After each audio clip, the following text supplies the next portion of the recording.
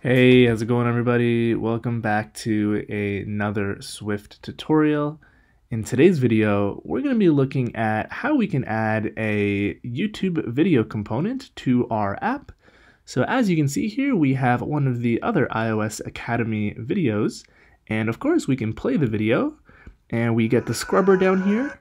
We can pause the video, we can move it around, and we'll also be taking a look at how we can use its delegate to get video events, the state changing, and things like that.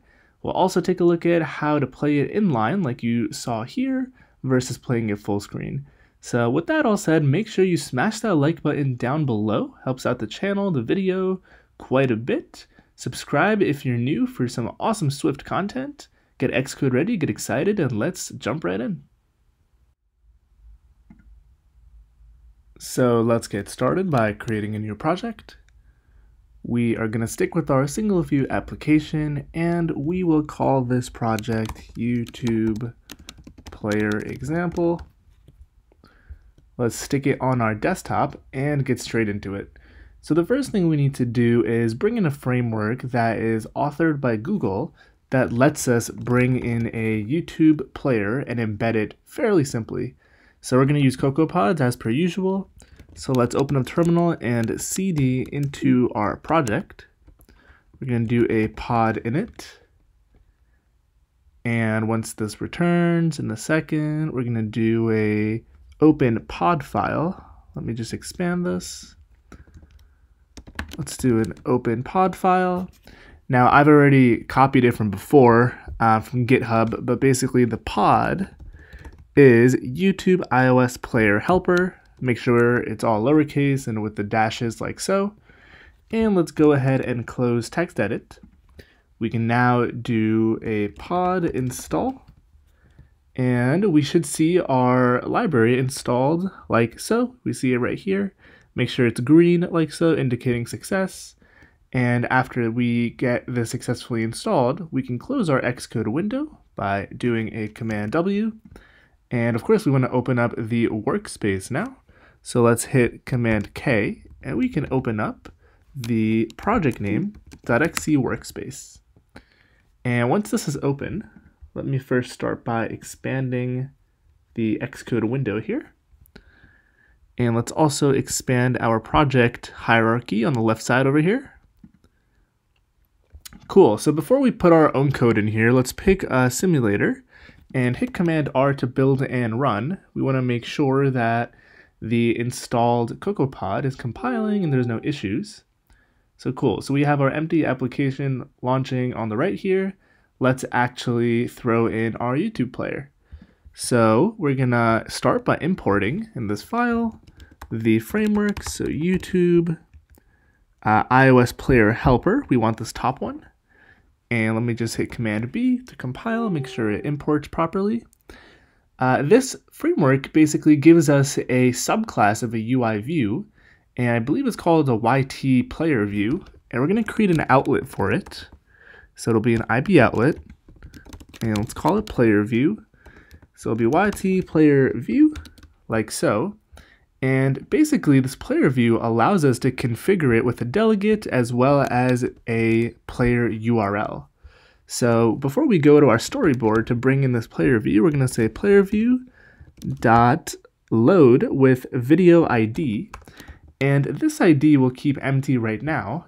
And we'll talk about what this is and where to find it in just a moment. But anyways, let's ignore all these warnings over here and go to our storyboard. And I often use this trick where we can hit Command-Shift-O to open up a project file spotlight search. And I search for files in here. And the reason it's such a habit is because once you start working on large projects, this tree over here becomes extremely irrelevant when there's over 50,000 files. So Command-Shift-O, super useful trick.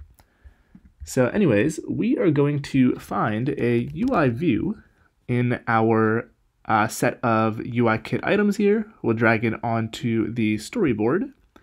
And before we add constraints to this guy, we want to come up here, select this tab, change the class of this to be YT_player_view, and we want to connect the outlet. So let's right click this and drag from our player view to this player view. And you notice it was just a UI view, but we added that specific class because YT_player_view inherits from UI view. That's how Google has built it, so that's how we need to configure it. So what I also like to do is set the background color of this to black. And the reason I like to do that is it indicates more so that a video is loading for the duration that it hasn't loaded yet. But let's select it and add some constraints. So we're going to say 0, 0, 0. And we're going to give this a fixed height of, let's say, 300. Hit enter, like so. And let's hit Command R to see what we get. So if you recall, we didn't actually give it a valid video ID. So let's see what we get here. So we have this play button. And if we click it, you'll see that it gives us an error because nothing actually is able to load because we didn't provide a valid video ID. So let's go back to our view controller and, whoops, we want to find a valid video ID. So what the heck is a video ID and where do you get it? So you might know this already, but we need to go to YouTube, and here we are on my channel. And basically let's click on any of these videos. And if you come up here to the URL, we have this video ID, or watch !video ID equals, that's what the V is for. So we want to take this identifier and we want to paste that as the string in here. So let's hit Command R to build and run one more time. And now you'll actually see that the thumbnail also shows up behind the play button.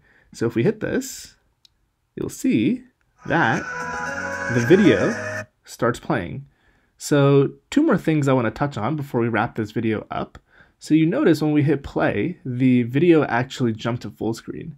So now what if we want to play it inline? So it's just basically sitting here and it'll play in this rect that we have defined with constraints. So you can do that with player configurations. And the other thing I'll mention here is this player view has a delegate. So for example, let's say we want the video to automatically start playing once it's loaded.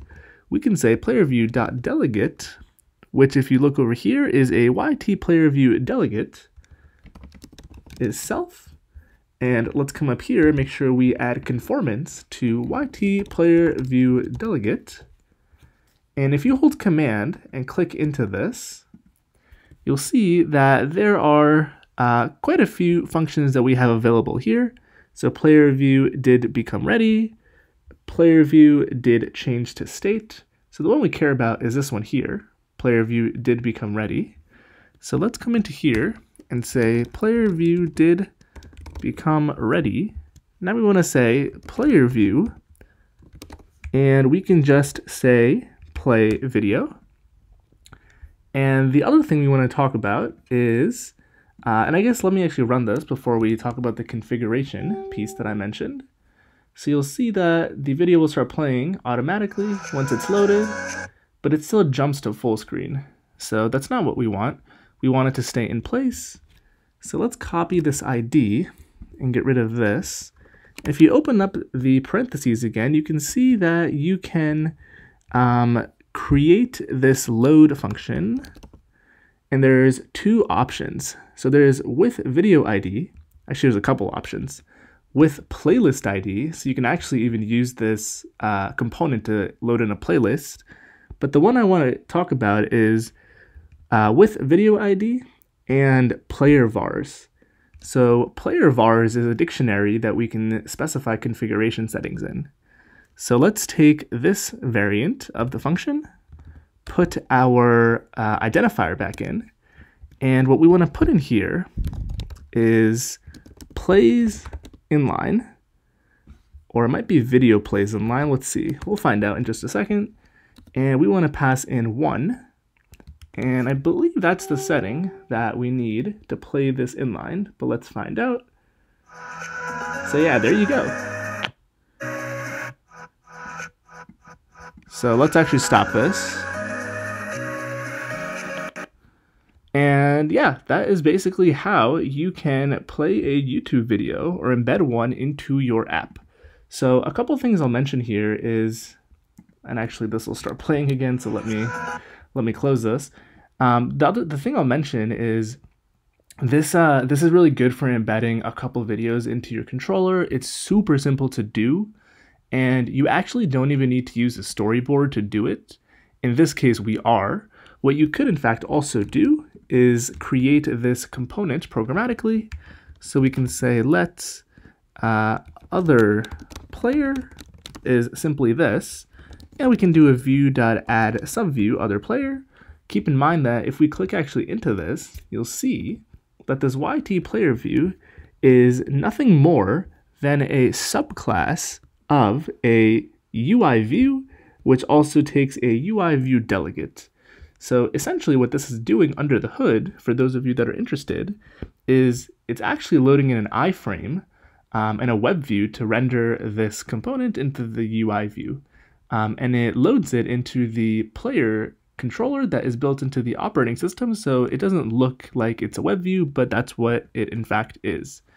So that being said, thanks for watching. If you haven't smashed that like button already, make sure you do so. Leave a comment down below if you have any questions, any suggestions. I try to reply to every single comment. I love hearing from you guys. Subscribe if you haven't done so already to stay up to date with these videos. Thanks for watching, and I'll catch you in the next one.